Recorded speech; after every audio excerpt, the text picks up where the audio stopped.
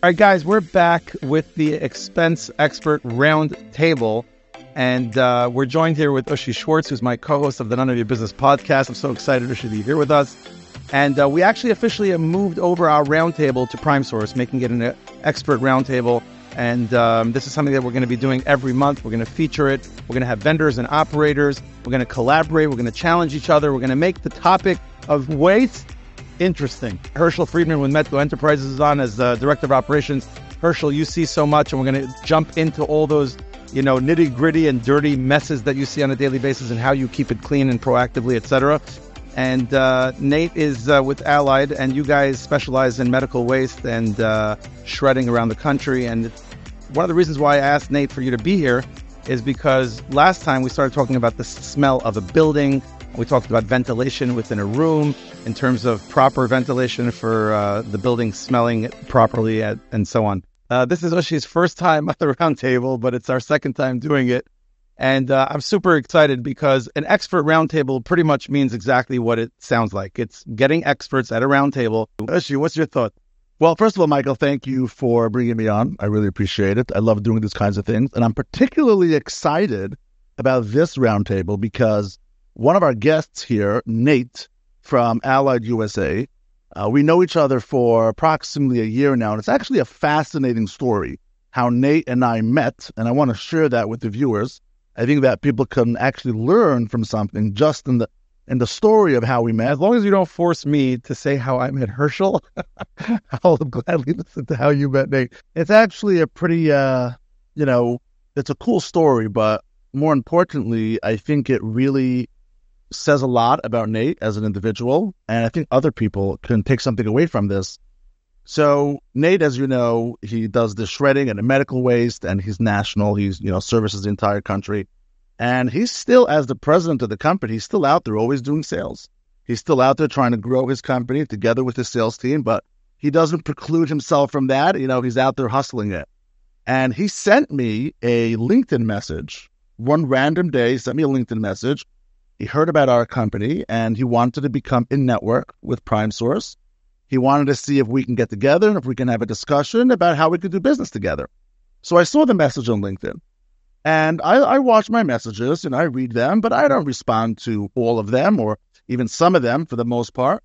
And this one I read it, and I said, okay, interesting. And I went about my business. The next day, after he sent me his message, the next morning rather, I got a call from one of our customers, and the customer told me that they were having a lot of issues with their medical waste hauler, and they were done. They already had too many issues, and they wanted me to find someone else immediately. They wanted me to bring another medical waste hauler that day within a few hours.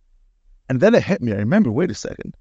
There was somebody just last night who reached out to me on LinkedIn that he's a medical waste hauler, and he wants to see how he can do business with PrimeSource and our members.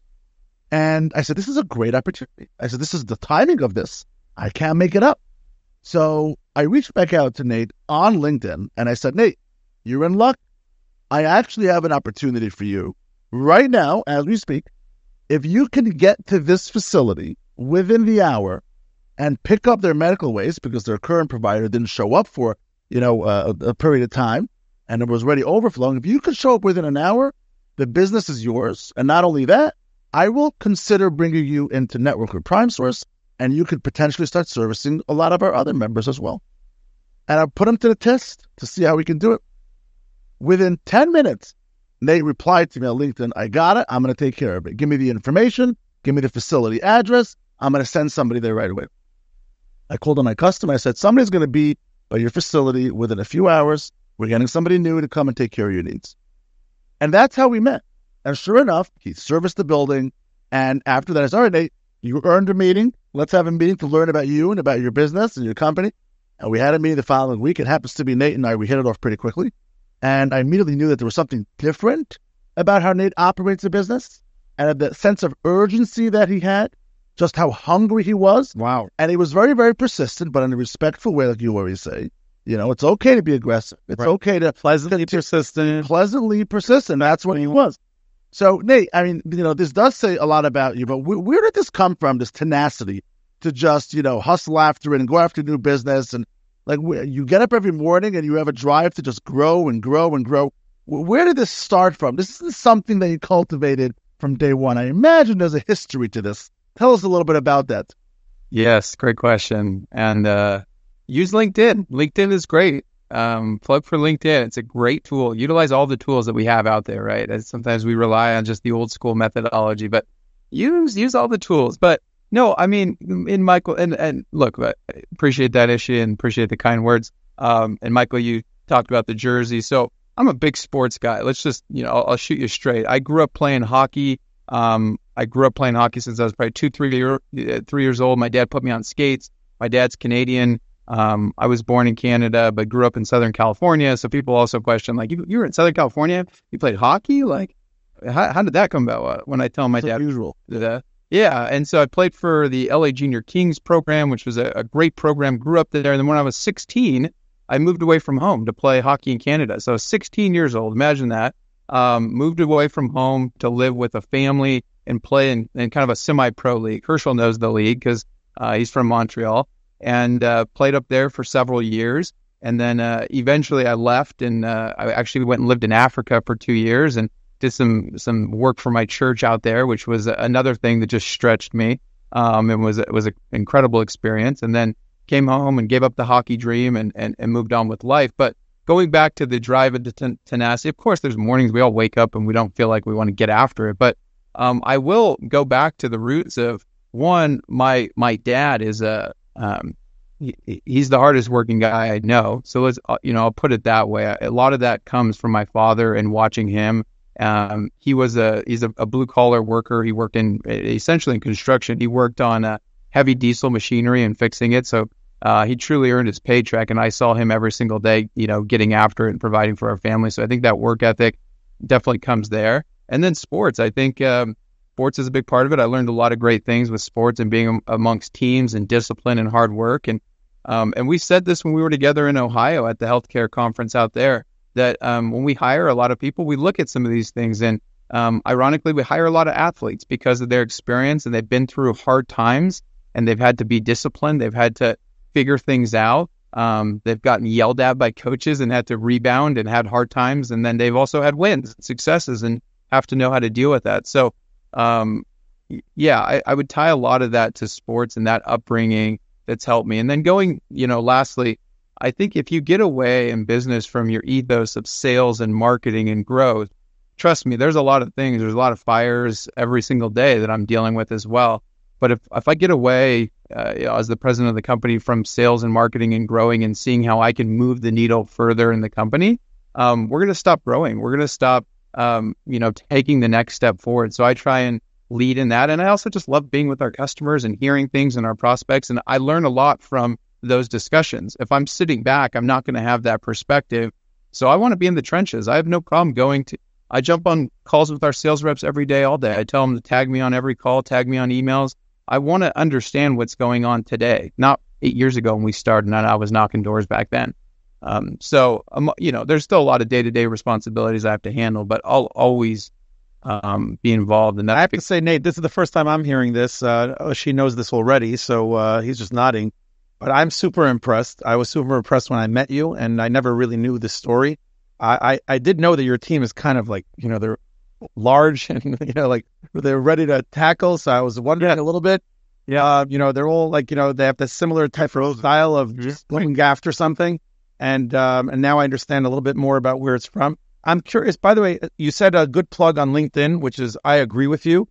Timing is everything. Timing was everything on this one. So, did that happen to you often, Nate, in terms of, messaging people and then timing was everything and it just happened? Absolutely. And I train our sales team on that all the time, that you have to be everywhere and utilize the tools. And LinkedIn is a fantastic tool. You guys do a great job of taking advantage of it, but a lot of times you don't get a response right away, but when you do, just be ready. And I absolutely love that. I do. I have to ask though, what was wrong with the facilities vendor that they needed a new vendor? I don't think you mentioned that. I'm just curious. Well, that particular vendor just wasn't showing up on their scheduled times. So if you're not showing up as frequently as you're supposed to, what happens is the bins start overflowing and they have a compliance problem and they can get, it becomes an issue, a liability for the facility. So it's a big deal. You want to have somebody that's reliable dependable, that's actually going to show up on their actual schedule. So they weren't. They simply weren't. And that's one of the big things about what Allied USA does is you can count on them. They come on time. They're there. They show up.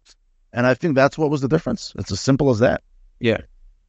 Yeah, absolutely. No, like I said earlier, it's not a problem until it is a problem. And when it is, it's a big problem. Yeah. And I absolutely loved what you said, Nate, which is you still consider yourself as somebody where you're no different than your sales reps. You're also out there doing the sales together with them. You're in the trenches with the sales reps. And I think that's a wonderful thing as a leader of a company or of just, even a sports franchise, a sports team. They want to see that your heart's in it. They want to see that you're part of the team and you're not just directing them what to do, but you're living it yourself and you believe in what you're telling them. What better way to lead by example? I think that's fantastic. I sometimes actually have to hold myself back when I'm on a call with a sales rep about not to jump in and to take over the meeting. I have to, sometimes pull myself back to let them do their thing because deep inside me, I still consider myself a sales rep as well. I love it. I absolutely relish being in the sales world. I think, it's fun. You get to meet new people all the time and you're providing a solution. There's a gratifying feeling to that when you're actually helping someone. So I think that I can totally agree with you. It's the heart and the pulse of a company. And this is a wonderful forum. It's not very often that you have in the same room an operator, a vendor, and a consultant all just talking to each other, having exchanges. I think that we can all learn a lot from this. And I think people should do this more often. So this is a good opportunity. I'm happy that we're all here. Thank you, guys. So, Nate, I want to start with you, Nate. You are in the medical waste and shredding business. It's a certain part of a facility that happens. This is going on for a long time. And to some people, it might seem that, medical waste or shredding, it's not something that's talked about a lot. So people may not even be aware that every single skilled nursing facility requires to have a partner who handles their bio waste, their medical waste, and then also handles their shredding. Now, for those that are listening, what exactly does that mean, medical waste and shredding? What is it that a nursing home has happen in the home that requires somebody like you to come in there and to do medical waste and shredding? Can you give us a little bit of context, what that means, and what it is exactly that you do, the service that you provide to your nursing homes? Yeah, absolutely. Thank you for that, and I appreciate teeing that up. So as you mentioned, our services are required. They're regulated. A facility must have a licensed medical waste hauler, a contract with them that's going to come in and is going to service various things within a facility. So you have sharps containers, needles that are placed in the sharps containers, razors that are placed in the sharps container. Sharps containers go in designated containers, boxes. Soiled or bloodied linens go in there. And I have a list. And I mean, frankly, I'd like to kind of just walk through it because there's a lot of confusion in our space on what goes in a red bag and what doesn't. Generally speaking, coming out of COVID, people like to overclassify biohazardous waste. There was a lot of panic, and so they just put everything in there. And that not necessarily needs to be the case. And you end up overpaying for stuff that's not classified as medical waste or needs to even go in a red bag. And really, where you distinguish what it is any materials that have been soaked or caked with blood outside of like a sharps container. And we're jumping right into there, guys. So you look at like paper towels, you look at gowns, you look at gloves, any of these items in a healthcare facility that have had contact with blood or other potential infectious materials, then would be deemed they need to go in a red bag. Things that would be like IV bags, diapers, disposable gowns that haven't had any contact with blood or infectious materials.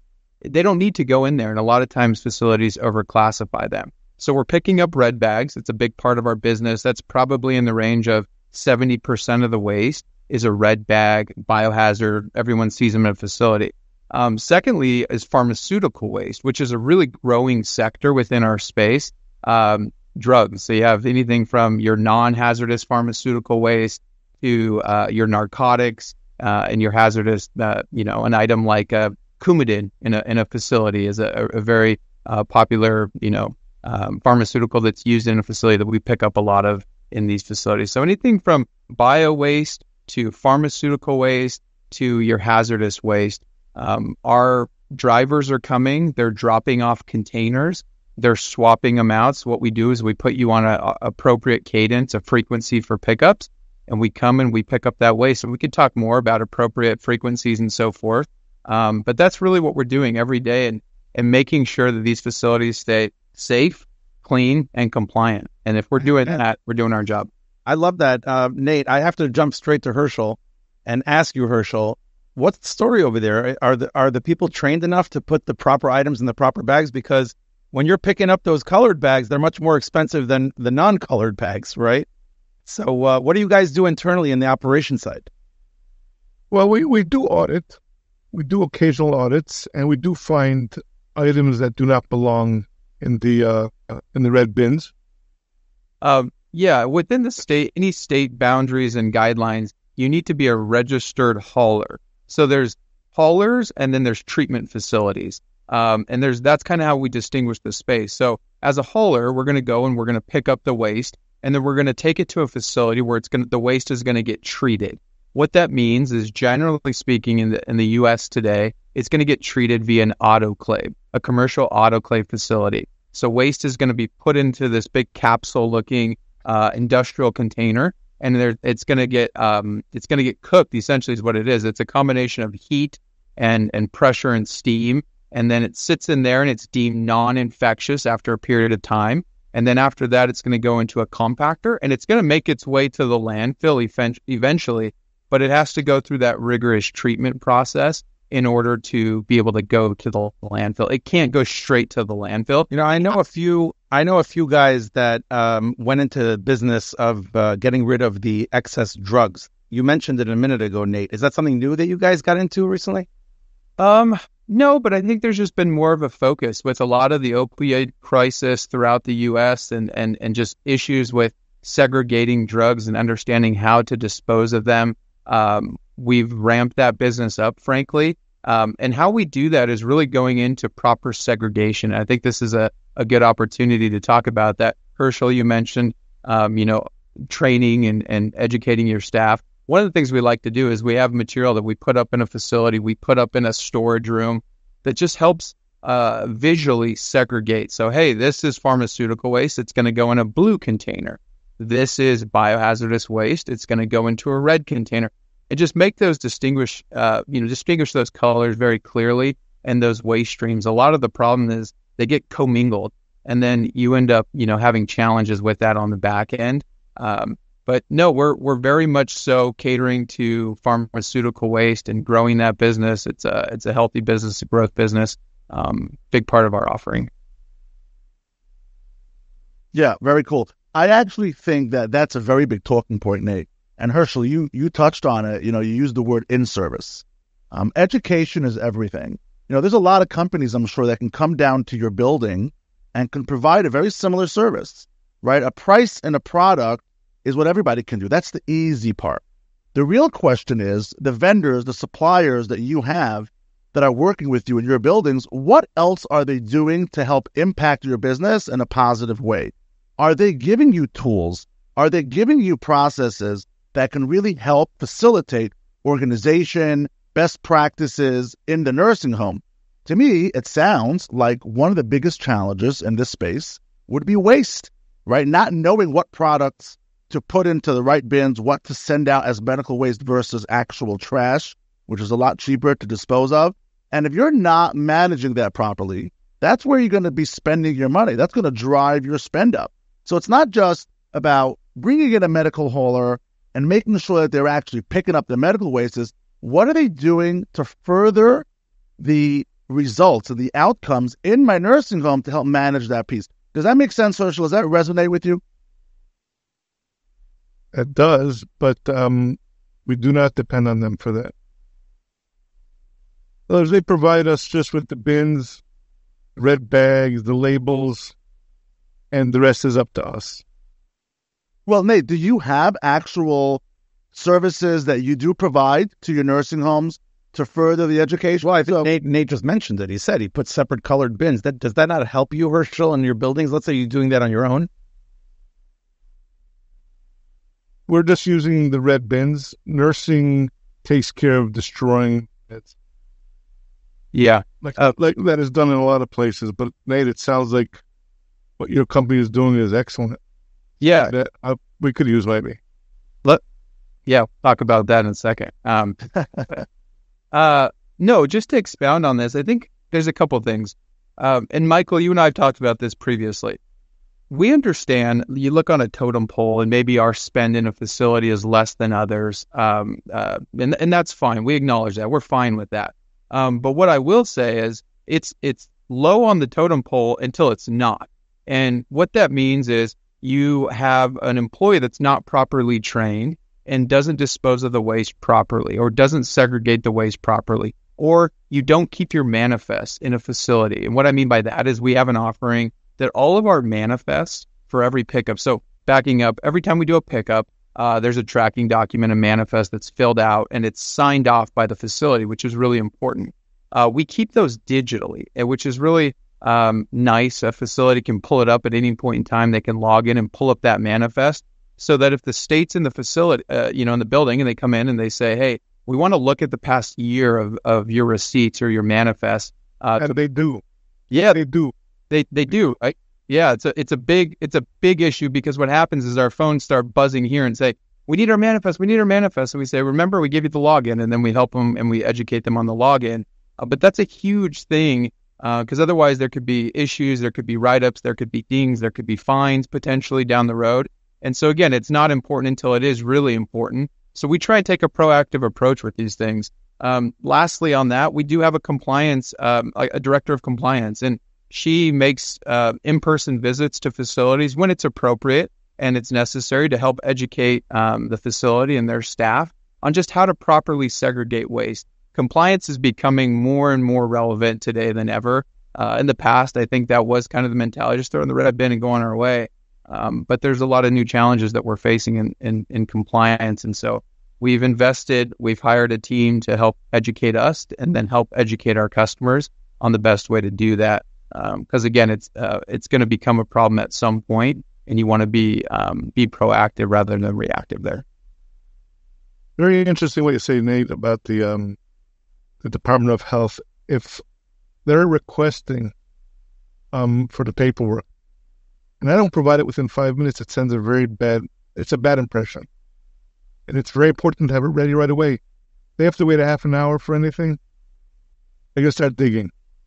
Yes. They're going to start digging. Within 5 minutes, if they have it, it's done. It's good. Yeah. And the beauty of the online portal that we have is you can pull it up in probably 30 seconds, really, and right there, and you show the inspector, or you can email the report to the inspector directly. However it's done. And our manifests are also emailed right after the service. An email gets sent to whoever, from your organization you want it to go to. It can go to multiple people, just so that they have a copy via email, and then it's also stored online for them to call. Because again, when survey or the inspectors in the building, then it's a fire drill, and so we want to be there to support you. All right, very cool. Now let's talk about the shredding side of the business. I know that this is another thing that all nursing homes have to contend with. And typically I find medical haulers are also doing in tandem the shredding. It kind of goes hand in hand. First of all, how did that happen? Why is those two things lumped together? Like, how did it happen that it got packaged? Medical waste and shredding. And what is shredding? What happens on the shredding side? Give us a little bit of insight into that, Nate. Yeah, absolutely. There's a lot of synergies with the business. They're both service route-based type businesses. You're setting customers up with a specific frequency. You're dropping containers off. You're picking containers up. So when you look at those businesses, they're very synergistic. There's a lot of similarities. And so, yeah, like you said, probably 3, 4, 5 years ago, all of a sudden, medical waste haulers started getting into document shredding, and vice versa. Some of the shredding folks started to get into medical waste. I will say medical waste license and registration is tougher to get than document shredding. But essentially, when you look at document shredding, you have this patient information that's really, really crucial that this doesn't make it into the wrong hands. And so why document shredding and proper shredding and making sure that you use locked containers, making sure that there's a full chain of custody from when that document was generated to the time that it was shredded, and being able to have a proof of destruction is really important. So you look at a facility, what we typically do is we look at their needs and we'll set up containers. We have containers that look like, we call them consoles. They're like a cabinet, and you can place paper on front of it, or you have your large garbage can looking containers that you can roll around on wheels. Those are the standard 2 types of containers, and we set a facility up with 4, 5, 6 containers, however many they want, depending on the size of the facility, and then set them up on a frequency. And we come out and we swap those out. And then that material, we have a couple offerings. It can get shredded on site. So we have on-site shredding trucks that can shred it right there. Or we have plant-based shredding. To shred it on site typically is going to cost a little bit more. Or we can take it back to our plant. We can shred it there. Regardless, you're going to get a proof of destruction. The official name is certificate of destruction, or a COD, you'll hear a lot of times. And you keep those on file again for what Hershel's talking about, being able to prove that you're shredding your information and it's not going to make its way, into the street, or heaven forbid something like that happens. You look at all the scams and breaches nowadays. It's a big topic, and so making sure that this stuff is handled properly, and then it's a bundled play, right? It makes it easy. We want to make it easy for a facility. So if they're just dealing with one vendor versus having multiple vendors, generally that's easier for them. They got a lot of other things to worry about, staffing and other challenges that they're thinking about. So if we can take the medical waste and shredding and bundle it together and make their life easier, then all the better. I'm curious, Nate, you have facilities that do shredding on site. Why would they have that need? A lot of our healthcare facilities, to be honest, don't. Right. But some of our larger ones, like hospitals, they do. Some of our hospitals do. It just depends. So usually it's driven by like internal process and internal protocol. Their preference is to have folks even sometimes come out and watch the documents actually be shredded. So, oh, wow. Hershel, what do you guys do? We have a company that comes with their truck and shreds it right there on their truck. Really? So you do spend more money to have it shredded on the spot. I guess that's a better way. Is that by design, Hershel, or is that just how it's always been at the facility and you're not exactly sure why? They never made us that other offer. They gave you the premium package. That's an interesting topic right there, by the way. The vendor will take advantage of whatever they can, and it's on you to figure out, the options available to you. Yeah, they're frozen. Oh, we're frozen now? I can see you. All right. Yeah, but I'm glad we're having this talk. Exactly. See, this is the point of this, is to get educated and to learn. And, who knows how many other facilities today are also doing shredding on site and don't even know that there's another option that's available to them. Yeah. This is a little bit suspect. If you're the vendor and you're providing shredding services to a nursing home, and you know that they don't really need this service, they can technically send it out, and it would be half the price, don't you think it's incumbent on that supplier vendor to advocate something? I don't know. Or should they just keep going until the customer brings it up? If a facility is ordering Heinz ketchup because that's what's been ordered all these years, the distributor should tell them, oh, by the way, you're spending 3 times more money on ketchup when you shouldn't be? No, I think that's different, because that's a generic over a branded item. This is a preference. To lower the quality. Over here, it's a preference. It's a compliance issue. It's if the vendor has it. Yeah. What do I gain by having it shred in front of my building? I'm not standing there watching. Well, what Nate just said is that some hospitals want it done on site, I guess, to be more. Here's the barometer. If there's a guy like Nate who now comes and meets Hershel on his own, and says, what are you doing for shredding today? I'd love to earn your business. And Hershel tells him, I have this company, they're coming to my building, they're doing it on the spot, and Nate immediately says, whoa. They're actually doing the shredding on premises? I can save you a lot of money. And Hershel immediately, I'm sure, is going to be interested. Sure. And then what's going to happen is Hershel's going to get upset at his current vendor, and they're losing the business. They literally lost the business because they didn't do the right thing and they didn't secure it. And I think vendors need to be very careful about, they should never feel complacent that they're going to keep the business. They have to earn the business every single day. Hershel, I agree, and I think you should work for Allied. Hershel, it's this passion that and tenacity that Ushi brings every day. I feel very strongly about it, because I have to agree with him. I actually have to agree with them. You can't compare. Nate, is there's a big difference in the cost? And I don't want to also paint a picture that the costs are dramatic. When we're looking at document shredding, the costs are usually smaller. But at the same time, look, if you can save money and do it, and you're still getting that certificate of destruction, which is very important. That's what matters. Then for you, Hershel, the liability gets transferred because then now you have that document stating that there's a certificate, it's been destroyed, and by the facility standpoint, you're covered. Like if somebody's going to question you or audit you and say, hey, where are you sending your personal health information? Is it just being sent to the trash or to a shredder? You're going to say, hey, here's all my CODs for the last 6 months or the last year. Great. You're above board. You're compliant, whether it's on site or whether it's done at a plant, a couple miles down the road. So now there are some savings. Are they dramatic? Not necessarily dramatic, but again, if you can save money, you can save money. Yeah. Nate, from the time you would pick up the shredding, bring it over to your plant, shred it, what's the time difference that I would get the COD? Great question. Generally speaking, depends on a little bit on the markets, but I'd say within 24 hours, because what happens is those trucks are going to go back and that material is usually shredded the same day, if not first thing the next morning. Like it's not going to sit on a plant floor for a long time. It's going to be shredded there, essentially immediately. And then at that point, you're going to get a certificate of shred. So you email the certificate? Yeah. Yep. Okay. Yep. You guys are talking about destruction of products and seeing how it's being destroyed and so on. And it's reminding me, we spoke about waste a couple of minutes ago. It's reminding me that many facilities that I've visited have transparent bags. They have garbage bags that you can see through them. And I've had this conversation with multiple operators and I've gotten two different versions of an answer. One answer is we only use transparent bags because we want to see what's through them so we can make sure that we're in compliance. And the other answer is we never use transparent bags and we don't want to see the crap that goes on in our garbage bags. I'm curious, Hershel, from an operator standpoint, talking about, destroying things, seeing things, whether it's there or not. What do you guys do in your facility when it comes to garbage bags? Okay, clear bags. Clear bags. I was going to stop there, Hershel, but I'm glad you did it. Not including food?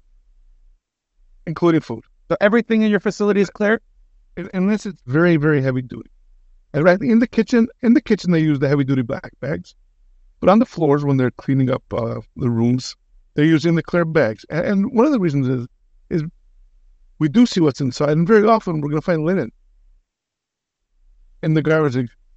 People, they clean up, they use the linen, throw it in the garbage instead of the hampers, and we lose money that way. We lose. So clear, we go to clear. Right, especially if you're in outsourcing your linen and laundry and you're paying rental fees per item, you're losing a lot of money when they throw it in. I've seen transparent bags in the dietary department as well, to be honest. I've seen it everywhere. So it's interesting. I don't know why in dietary, but it could be they're looking for cups and... Right. Dishes. Exactly what it is, by the way. I think it was actually reminding me, it was a facility that had an issue with the dishes being lost, right? And they were spending so much money a month, and they see on the report that we provided to them that, hey, there's something wrong here. You're ordering too many dishes. Like, what's going on? That's not best practice. That's not average volume. So that's interesting. Yeah. We find with the dishes, though. With the dishes, we do clean out every week. Go into every resident room, their closets, their drawers. Residents like this pour things, and we find that mostly the dishes and that sounds like a best practice moment, and that's something that I would like raise my glass to. Like how we have teachable moment. That's a best practice moment to have a weekly clean out of all the resident rooms to find things that forget about forks, knives, and plates. Hershel, give me some stuff that you found in resident closets. Come on. Oh, like 12 remote controls. People are missing remote controls for the TVs all the time. There's nothing we can do about it. We try chaining them down. We find them. People like to borrow from other rooms. We find them in the drawers.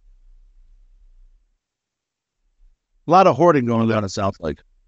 There are certain residents are hoarders. And this is we have a list of all the hoarders. We go once a week to their room and do a clean out also. Wow. In a facility, there's always two things to look at. Is the expense management side, is getting the best prices for the products that you're buying. And then there's the cost containment side, right? Which is really eliminating waste. It's managing the usage, the application of the products. One could argue that the cost containment side is much more pertinent, much more valuable than just expense management. Even if you're paying a little bit more than you should be for a service, for a product, it doesn't mean that you're actually going to be spending more money overall. It's very possible that by buying the better product, the higher quality, or having the company that's providing more tools and more services and more education, where they're helping you actually manage the processes in your buildings, they'll do a lot more good. And they'll actually drive your spend down versus your cost. I think spend is way more, it's not arbitrary, right? The cost always comes down to, is it expensive, is it cheap? It's a yes or a no. But when it comes to the containment side, it's endless. It's endless. There's so much that you can do to really cut down. Are you seeing a lot of that, Hershel, on the cost containment side in your facilities, where there's just, people are bleeding waste and there's just so much is going on that can sometimes easily be prevented? Do you see anything on your side that you can bring out for the listeners here? Something that people should look out for that perhaps they're not noticing, but you bring it up with the clear bags, like Michael is saying, with the clear bags to look, so you have the ability to look inside and easily identify if there's something going into that bag that shouldn't be, because that's waste, right? That's just one example of something on the cost containment side. Anything you can think of, Hershel, that helps on the cost containment side? I can tell you this, on certain things we will spend money because we know in the long run we're saving. For example, the company that does repair work on our kitchen equipment, we could find vendors, mechanics, technicians that will do it for a lot less. And that includes, by the way, the company that we use that for our elevators, the elevator maintenance, the generator maintenance. We could go with companies that are a lot cheaper, but they're going to be down by us more often. We will use the vendors that will charge more because they're better vendors.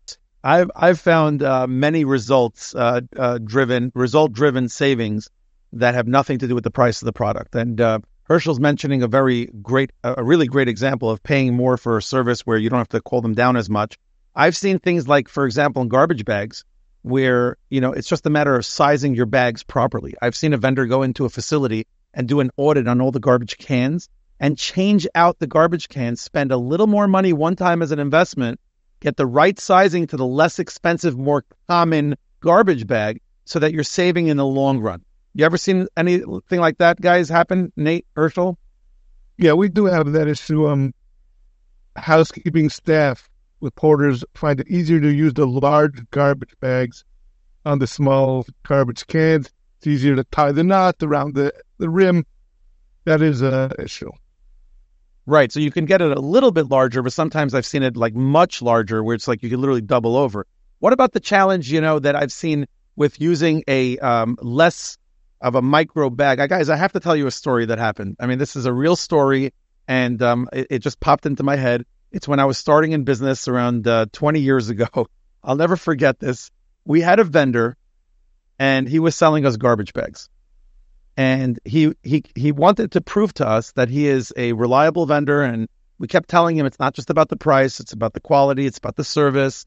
And he wanted to make an appointment with us. And he's like, look, I want to show your team. And at the time, there was like 6 of us.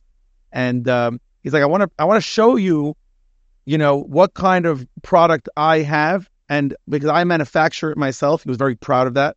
And I'm going to come in and show you. So he comes into our conference room one day and we're sitting all around.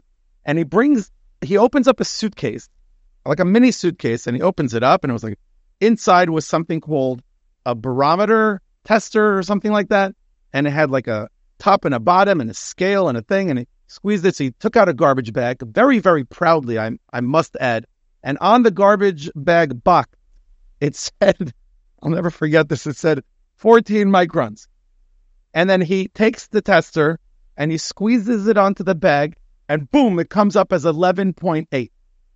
And he looks at us with the straightest face and he says, you see, mine is the closest to 14 from anyone in the industry. The closest. And we were like, are you kidding me? He went on to explain to us that the FDA allows you to say 100% of juice when it's a certain percentage less. It allows you to like market it as 100% juice as long as you have 98.9%. So he was educating us and saying to us, look, you can look at me as I'm a thief, or you could look at me as I'm the most honest thief. And this is what he told us. And we learned a lot about that lesson that day of understanding what a person means when they say the size or the quality. And then what we went on with our journey is we found that many facilities, Hershel, tell us if this makes sense, double up on garbage bags, regardless of how many times you train them that you only need one. So I've seen facilities that order 10 microns or, even less where it's such a low quality, and I ask them, what are you doing? Why are you spending so much on garbage bags? And they say, we'll never be able to train our maintenance people. They're always going to double up. We see the same thing on the biohazard side. We see people that want to double bag all the time on the biohazard side. It's common and it's not necessary. I think a lot of it stems though coming out of the pandemic. This kind of fear-based segregation, supply management, like overcompensating type of mentality. And we saw it a lot during that time. Now, I will add, there was probably some time there that made sense to do that, but right now it's not necessary. We do see it. We see all kinds of crazy things, but definitely see the double bagging. And the liners that we put in these bags, you don't need to. You can use one. And supplies are important, making sure that a facility has the proper supplies and because we get this all the time. Hey, we ran out of boxes, we ran out of bags, which is okay. We can overnight them, we can get them to you tomorrow. But we always say, like, we'd rather put additional supplies in your facility and make sure that you're prepared for that time, that rainy day, versus saying, oh my gosh, I have no red bags, I have no boxes, I don't know where I'm going to put my sharps containers. And it's like, we've said this, we've gone through this. And so we can educate. Of course, it comes down to the generator or the facility to be able to properly manage that. But supply management is huge, especially in our space as well, because when you don't have somewhere to put your biohazard waste, it's a big problem, obviously. Of course. Hershel, what are your thoughts about what I was saying about doubling up bags? Well, there's one advantage to doubling up if you have quality bags. That when the trash can is full, housekeeping takes out one bag, saves time, doesn't have to reline it, because we empty twice. In closing, Hershel, I would like to just finalize and ask you, was there a product or a service that you've seen recently in this category of building service, maintenance, and safety, et cetera, that was like, wow, that was something that was interesting for me to learn, or I did things a little bit differently, and now I'm saving money because I'm spending more money? Switching to LED lighting. Cool. What'd that do for you guys? First of all, we don't have to change the bulbs that often. We were having an issue that every time we tested the generator, a lot of the lights we had to replace the bulbs. The LEDs, they just last longer and they're actually nicer. And they cost less to run on a monthly basis. And there was an initial cost, I'm assuming, with installing the whole system and the bulb. Right. Okay, cool. Love that. I'll just tell you one story. I just wanted to, regarding solid waste. Nate wouldn't appreciate this. So we have East Haven has 5 2-yard containers outside, and the garbage gets thrown into the solid waste. It was always, we always had a problem at the end of the day or the weekend, and it was overflowing. Suddenly, one month, I noticed it was never getting filled. No matter what, I'd go outside, come in the morning, it was never filled up. And it kept on going on, and we figured it out at the end of the month when we got a bill. A second vendor, which we didn't sign a contract with, was showing up every night. So we had the day guy, we had the night guy. We didn't know about it. We didn't, the front desk has them the keys, thinking, okay, pick up the trash. But then we got a bill. It was another vendor just trying to move in. Oh, that's one way to do it, yes, right? Just so the rumors are true. The waste business are run by classy guys. Thank you so much, Hershel. Thank you so much, Nate, for joining us. We look forward to connecting the two of you and to continued growth. And like you mentioned earlier, Nate, sales, marketing, and growth is what we're all about in terms of this roundtable. So we appreciate everyone's time today and wishing you a happy holidays and a great week. Thank you so much. Be well.